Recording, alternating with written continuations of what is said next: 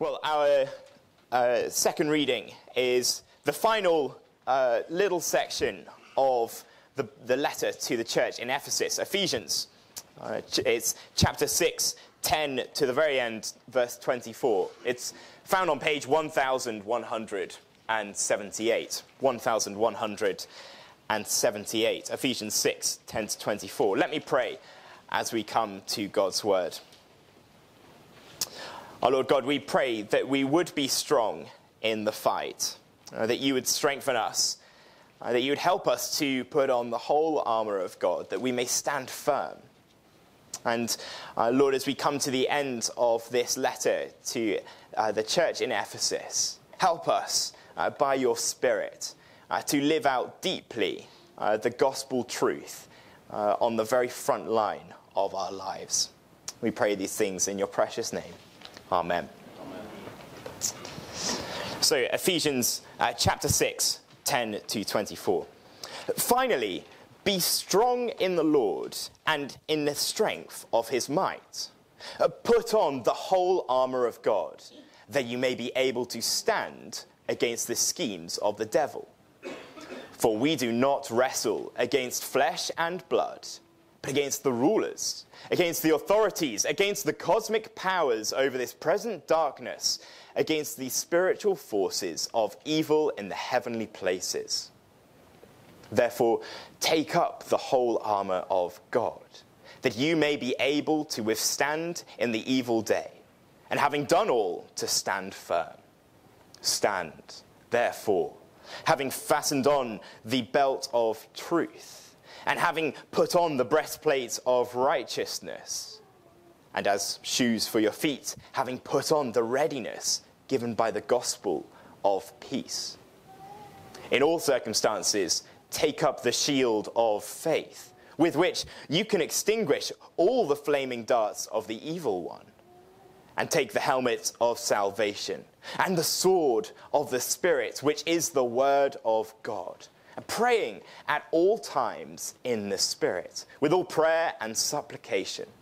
To that end, keep alert with all perseverance, making supplication for all the saints, and also for me, that words may be given to me in opening my mouth boldly to proclaim the mystery of the gospel, for which I am an ambassador in chains, that I may declare it boldly as I ought to speak. So that you also may know how I am and what I'm doing. Tychicus, the beloved brother and faithful minister in the Lord, will tell you everything. I've sent him to you for this very purpose, that you may know how we are, and that he may encourage your hearts.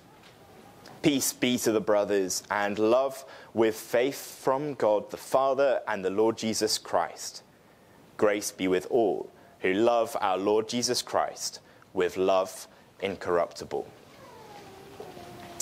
Okay, you probably didn't know this, but the longest ever recorded boxing match went on for 110 rounds. It happened in 1893. It lasted 7 hours and 19 minutes, and it ended in a draw. Can you imagine being in a fight that long and it ending in a draw? Can you imagine being that exhausted, having fought for that long? And the result? Draw. Couldn't decide.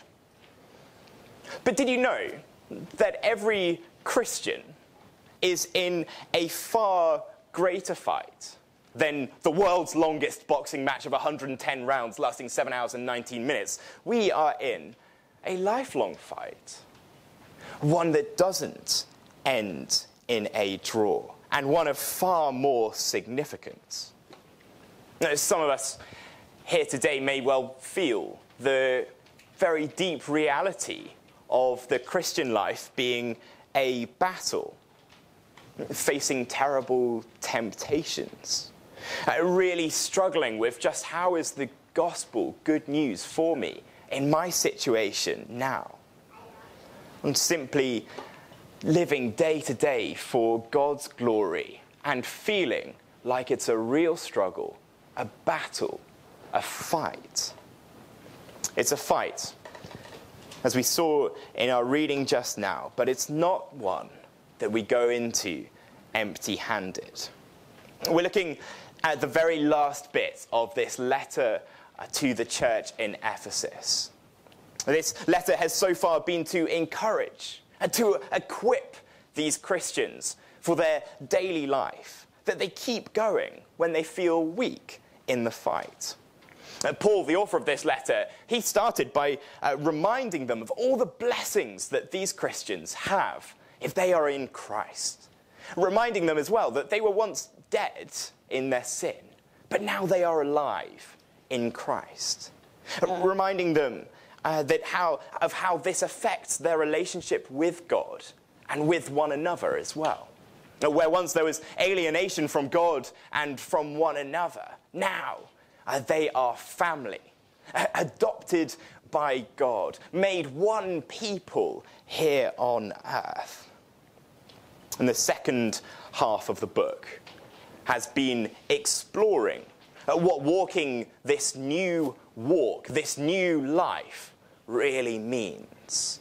What putting off the old self and putting on the new, the radically transformed Christian life looks like in the everyday practical applications of life. We've seen applications so far, haven't we, in the second half of this book, for church life, for married life, for family life, for working life. It's sort of every little front line. And now we get to the individual Christian's life. These closing verses of Ephesians, they pull together the whole letter. They demonstrate how the armour of chapters 1 to 3 equips us for the battles of chapters 4 to 6. Let me say that again. These final verses demonstrate how the armour of chapters 1 to 3 equips us for the battles of chapters 4 to 6. So first, let's look at the fight. Let's look at the fight. The first thing to see is that Paul instructs us to be strong and stand against the enemy. Have a look at verse 10. Be strong in the Lord, in the strength of his might. Verse 11. Put on the whole armour of God, that you might be able to stand. Verse 13. Take up the whole armour of God, that you might be able to withstand in the evil day, and having done all, stand firm. Verse 14. Stand, therefore. We need to be strong. We need to be strong, but it's not the sort of strength that we'll build by going to the gym. It's not the sort of strength that we'll build by working on it ourselves. Because it's not simply our own strength, is it? Paul gets it right. This power belongs to God. Have a look at verse 10 again. Finally, be strong in the Lord and in the strength of his might. It's his might that we need to be strengthened in. It's probably more accurately, we would say this verse is saying, go on being strengthened in the Lord and the strength of his might. It's an active strengthening of God's power that we receive if we are to be strong in the Lord. Some of us maybe hear talk of a spiritual battle, a fight, and being strengthened for it, and we maybe just get quite self-confident, right? We think we can sort of manage this ourselves. We don't pay that much attention to the armour of the Lord for this fight because, well, we've been well taught, well discipled. The devil is defeated by Christ's death and resurrection on the cross. And so he's retreating and doesn't pose that much of a threat. And so it just doesn't really come up on our radar that much. Yet that's not what Paul says, is it? We're to be strengthened for this fight. Others of us, we might find it easier to be sort of more overwhelmed, thinking we have nothing to contribute to this fight. We look around and we kind of see Satan and the devil lurking behind every corner, every sort of economic and policy decision from a government, and the big corporations definitely in the hands of the devil. And we get throwing up our hands and we say, what is the point? That's not what Paul says. And where there are many who in church would never really think about their life as one involved in a spiritual warfare, and it would just never crop up. It's not what Paul says, is it? And there are churches out there as well that will teach that spiritual warfare means that we're to be going out into the world fighting, conquering spiritual battlegrounds, sort of exercising demons wherever we can. Mankind gains in the battlefield of heaven. Again, it's not really what Paul is saying. If we're sort of saying that absolutely everything is spiritual warfare, then the car not starting in the morning is going to be the devil attacking us. It's not what Paul is saying. The reality of Paul's instruction is that we are to be strengthened with God's strength, wearing his armor, so that we stand firm. The front line of this fight is the very unimpressive chapters 4 to 6. It's church. It's our marriages, if we're married. It's our families, parents and children. It's our workplaces. Paul says this is spiritual warfare. So will we stand firm on these fronts? The spiritual warfare is real. We're involved whether we like it or not. But it might not look how we expect. Will we stand, though, against our very real enemy? And Paul tells us, doesn't he, who we are fighting against. Have a look and see what do we need to know about this enemy. In the Art of War, Sun Tzu says that famous phrase, know your enemy. A knowledge of your enemy means that you can fight effectively. Paul is really clear who the enemy is in the Christian's life. Verse 12, for we do not wrestle against flesh and blood, but against the rulers, against authorities, against the cosmic powers over this present darkness, against the spiritual forces of evil in the heavenly places. Our enemy isn't human beings in the spiritual fight, is it? Our enemy is the demonic. Rulers and authorities doesn't mean government. It means the spiritual powers of this world, the cosmic powers over this present darkness. The spiritual forces are spiritual forces of evil in the heavenly places. It's dramatic stuff, isn't it? And Paul is talking about the devil. Verses 10 and 11, the beginning of this section, it's be strong in the Lord, strengthened in his might, put on the whole armor of God, that you may stand against the schemes of who? The devil. The world of Paul's first readers would have known this as quite a stark reality. They'd have been familiar with this sort of stuff. They might have remembered or heard about the Jewish exorcists in Acts 19 in Ephesus who tried to cast out an evil spirit in the name of Jesus without actually knowing Jesus themselves. And so they had to run away naked and bleeding after they'd been overpowered. Or maybe these Christians that Paul is writing to, maybe they were part of the group that had previously been involved in all sorts of sort of pagan practices and spiritually dark stuff. And they gathered together and burnt all of their valuable sort of magical books and items in Acts 19, 18 to 20. It caused a major disruption. This would have been on these Christians' radar, spiritual warfare. The enemy would have been very, very real.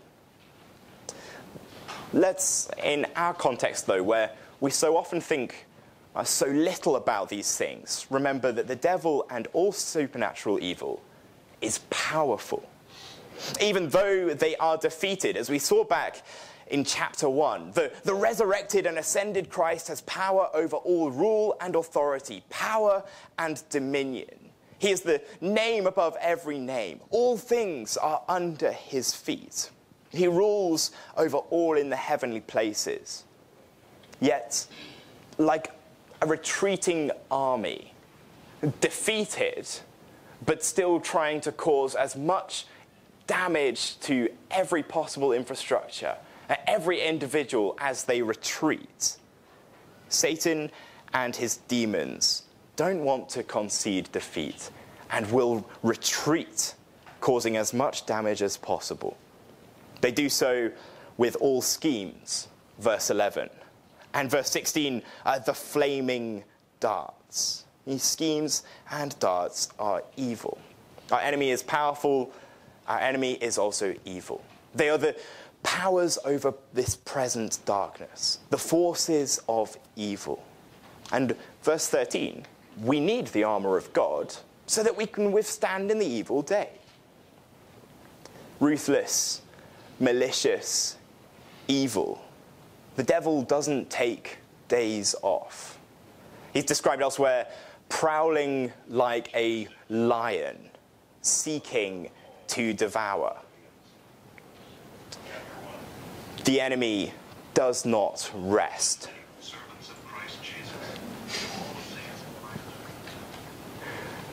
The enemy does not rest at all. He will tempt us into sin.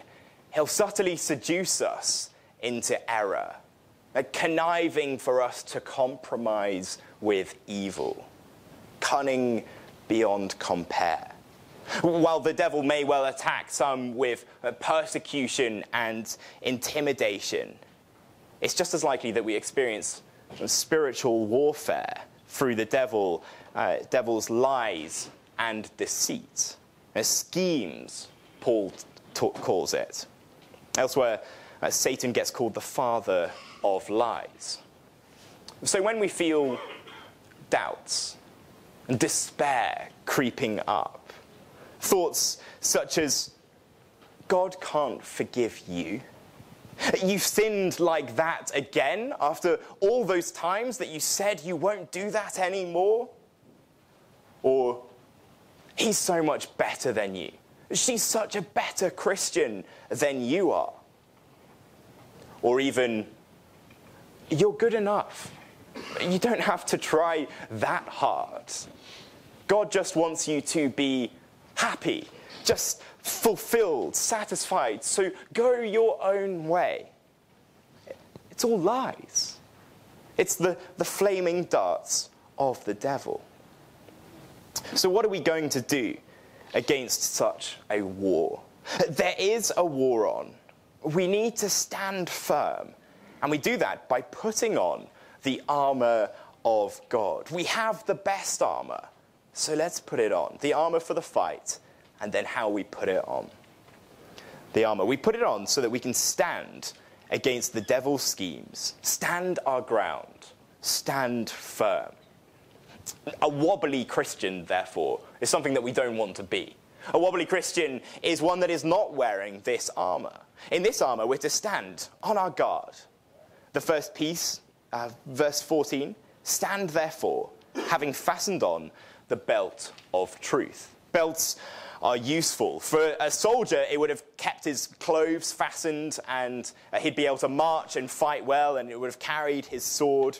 For us, it kind of prevents public embarrassment, but useful things. But what is the truth that we are to have fastened around our waists? Many say that Paul is talking about the truth of the gospel that sets us free from the lies of the devil. Paul has already said that is so powerful in chapters 4 and 21 and 5, 6, and 9. But it could be truth itself as well. Sincerity, integrity. Christians must be honest and truthful. There's an old preacher, William Gurnall, who wrote a massive work on this passage. My edition has like 3 volumes just on these sort of 14 verses. He says that let's have it as both the truth of the gospel being the foundation for Christians living truthful and honest lives. So leave behind one and you'll leave behind the other. Forsake truth and we'll be hypocrites, liars, deceitful, playing the devil's game, and we will have ultimately forsaken the truth of the gospel. And so we need to be honest because we are fastened with the truth of the gospel around our waist. So think about those various areas of application that we've seen in these previous weeks. At church, in our marriages, with our families, in our work. The truth of the gospel fastened round our waist to combat the lies of the devil, that we might also walk in truth. The belt of truth. And then having put on the breastplate of righteousness, verse 14. Now this, I think, is the righteousness of Jesus Christ himself. Remember, back in chapter 2, Paul explained that we were once all dead in our sin, our trespasses in sin, living in the passions of our flesh. We don't have any righteousness of our own to trust in. But don't you think it would be one of Satan's greatest tricks in spiritual warfare to point out to us and remind us all of just how sinful we are? Now, you've committed all these terrible sins.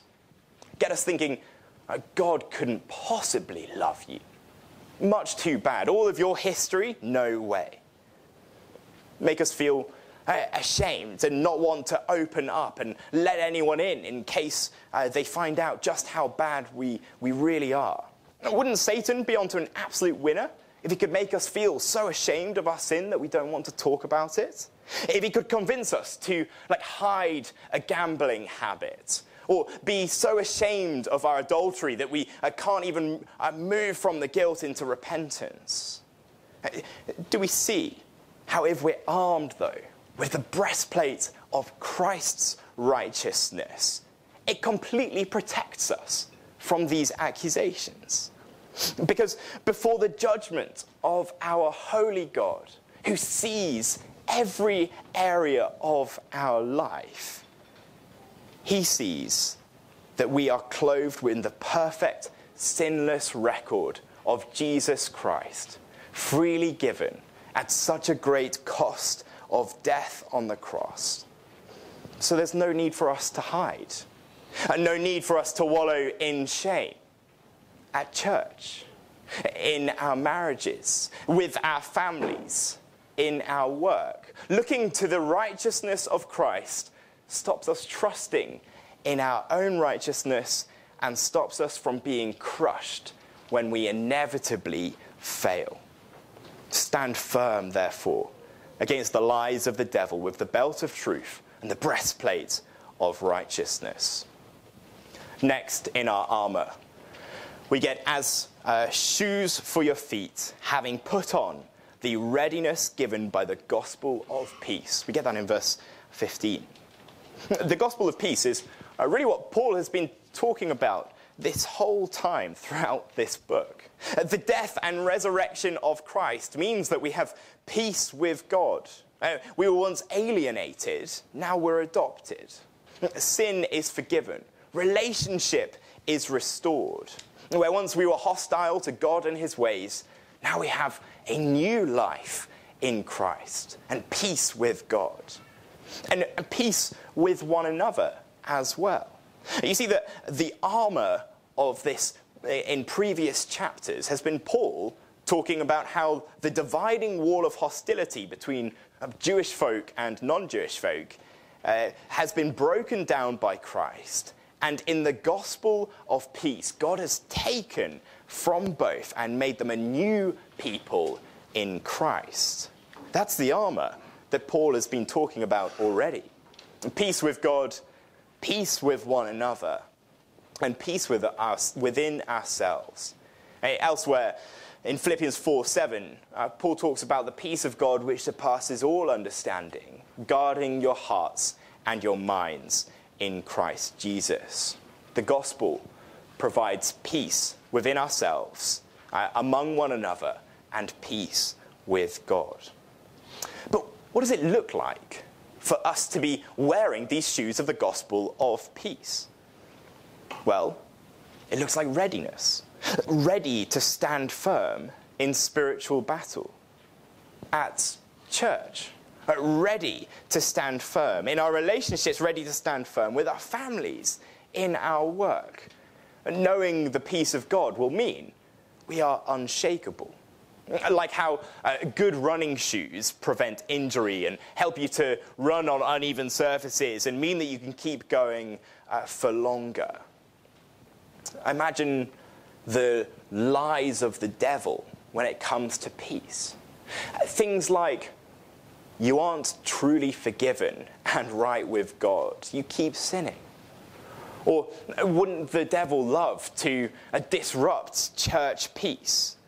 Get us thinking things like, oh, so glad I'm not that sort of Christian. Or, I'll come to church, but I'm not going to get involved. I don't want it to be a relationship with other people. Just me and God, thank you very much. That's not growing church peace, is it? Or, indeed, there's legitimate ways to complain. But wouldn't the devil love it to turn us into grumblers about church or marriages or families and disrupt the peace in doing so?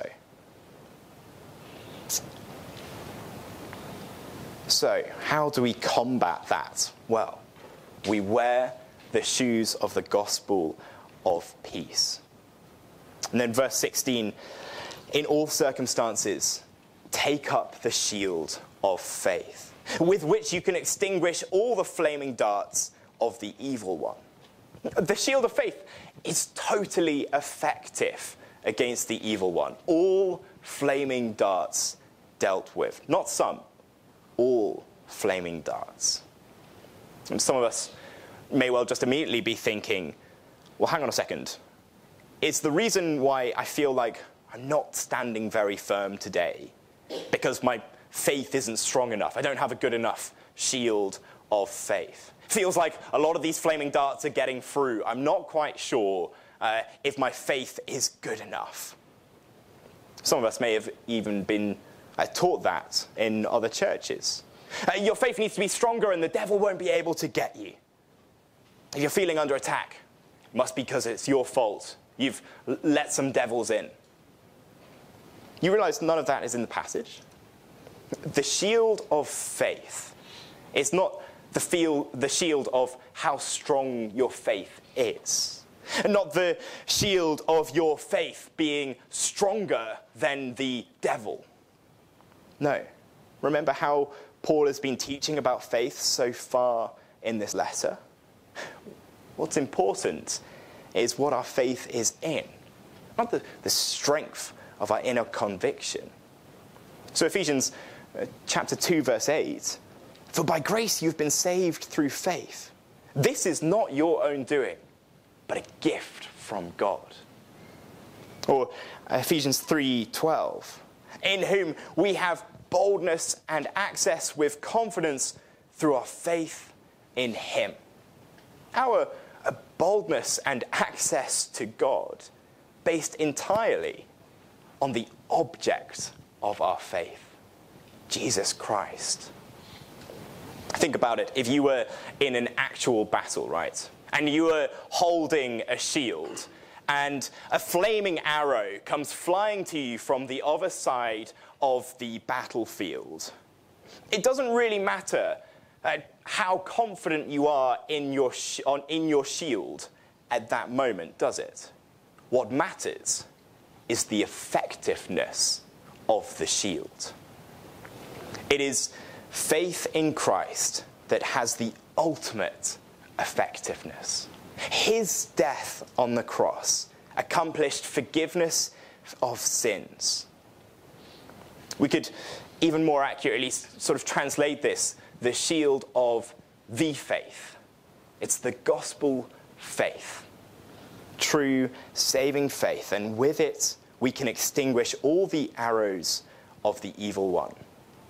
So the temptation comes in whatever form tomorrow morning, first thing. Look to Christ, the crucified King who gives us his Spirit. Shame weighs us down. Look to Christ, who endured the shame of the cross that our sins could be forgiven. The shield of the faith, totally effective against the lies of the devil. Next, we have the helmet of salvation, verse 17. It's protecting the head, and we need to be armored with this helmet. Paul, earlier in the letter, he prayed that we may have strength to comprehend with all of God's people what is the breadth and length and height and depth, and to know the love of Christ that surpasses knowledge, that you may be filled with the fullness of God. Ephesians 3:18-19. That knowing and comprehending, there's surely no more impenetrable helmet than that of knowing sure salvation. At the church, in our marriages, with our families, in our workplace, the helmet of salvation, that glorious knowledge that we're to grasp more and more and more, that we are deeply loved by Christ. That protects us against every lie, against every temptation. It's the assurance of the effectiveness of that salvation. And finally, we have the sword of the Spirit, verse 17, which is the word of God. Now, the temptation when preaching on a passage like Ephesians 6 is to come armed to the teeth with visual aids, right? Maybe dress up a poor unsuspecting staff member in a suit of armor or something like that. It's a very real temptation. I resisted. But something that we do all have here on our seats is a genuine piece of this armor, the word of God. Did you know that this is the sword of the Spirit? And it's effective against the schemes of the devil. The Bible calls the word of God sharper than a two-edged sword. And you know, in Paul's day, swords would have been common, that executions and battles and fights, everyone would have known that a sword could be very effective. The word of God, the most effective sword, because it's the sword of the Spirit. And it would be good sense, wouldn't it, if you were to wield a sword, that you learn how to use it. You may otherwise end up doing yourselves and others quite a lot of harm, right? So get to know the word of God, the sword of the Spirit. Get deep in it. It is the Spirit who teaches us the truth of Jesus as we open up the word. And so we combat the schemes of the devil completely effectively because it comes from his word. You want to learn more about how to handle this sword, maybe encourage and help others to do the same, well, why not come to the Teaching the Bible course that we're going to be running soon. There are flyers about it in the service sheet. You'll hear more about it later. Learn how to help others to also wield it more effectively. What then do we do with this armor that we've got? We put it on so that we can stand firm. We have the best armor to fight, but we need to put it on, verse 11. Take it up, verse 13. Fasten it on, verse 14. Put on, verse 15. Put on, verse 15. And take up in verse 16. Verse 17, take, and verse 17, take. How do we actually do this, though? Putting it on. I think Paul has told us already. Ephesians 4, chapter 11, that we're to hear the teaching of the apostles, prophets, pastors, teachers, evangelists, and that builds us up and equips us for the Lord's work. He's told us to speak the truth in love with one another. He's told us to address one another in spiritual songs, psalms, and hymns. He's prayed that we'll grow in the knowledge of the truth. Now, putting on the armor of God looks like immersing ourselves in the truth of God, because the armor of God is the truth of God that Paul has explained in chapters 1 to 3. So immersing ourselves and equipping ourselves with the word of God. And after this, Paul draws the letter together by explaining almost as a final weapon in this fight how we live with the armour on. It's prayer, isn't it? How we live standing firm. You might think he would tell us to put the armour on and then charge. But what he says instead is pray at all times in the Spirit. Look at verse 18. With all prayer and supplication. He doesn't tell us to charge. He tells us to pray.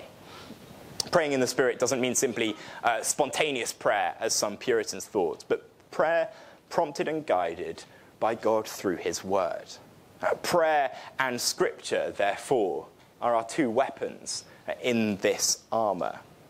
And here, Paul moves out of talking sort of about the individual Christian in our battle of the front line of our church, marriage, family, work. And he broadens it out back. He says, keep alert with all perseverance, make supplication for the saints. He's saying, pray for one another. Like a watchman whose job it is to look out for enemy attacks, we are to be praying for one another, that we stand firm against the enemy. Pray for one another. But we also get a prayer request from Paul here, don't we? That he would have the words to proclaim the gospel, for which he's an ambassador for in chains. He's in prison for proclaiming the gospel, but he's still praying for the opportunity for the gospel to go out and that he'd have the right words in those opportunities. So we too, if we're to live with this armour on, immersed in the truth of the gospel, we need to be praying that the gospel will go out. And for one another, to have the words to proclaim it. Paul was an ambassador for the gospel in chains, yet he wanted to declare it himself. What a great prayer to pray for each other today. That we would join in getting the gospel out in our front lines. Are we praying then for our church family to be doing this? Are we praying for those in our growth group? For the person that we meet during coffee time? This is living with the armour on. Pray for one another to stand against the schemes of the devil. Pray for the gospel to go out. And then something very, very important gets tucked under this heading, final greetings. Is have a look down at the page with me. Ephesians 6, 21 and 22. So that you may also know how I am and what I'm doing. Tychicus, the beloved brother and faithful minister in the Lord, will tell you everything. I've sent him to you for this very purpose, that you may know how we are, and that he may encourage your hearts. Paul is putting into action part of what standing firm with the armour of God against a very powerful evil enemy looks like. He's sending a message to other Christians to update them, involve them in his life, ask for prayer, and to encourage them. You realise every Christian in the room can do that today. I don't want to say that a WhatsApp prayer request is part of the armour of God, but it is what it looks like to fight with the armour on. It's what living with the armour on looks like. And do we realise that each one of us can encourage other Christians as well, like Tychicus here? And church and faith, marriage and children, in the workplace. Wouldn't it be amazing if we were encouraging other Christians every time we saw them? Wouldn't it be an absolute win for Satan if he could turn us into discouragers and stop us praying and convince ourselves that we're too busy to pray for others because we can hardly pray for ourselves? Wouldn't it be a win for Satan if instead of being encouragers, we would be grumblers?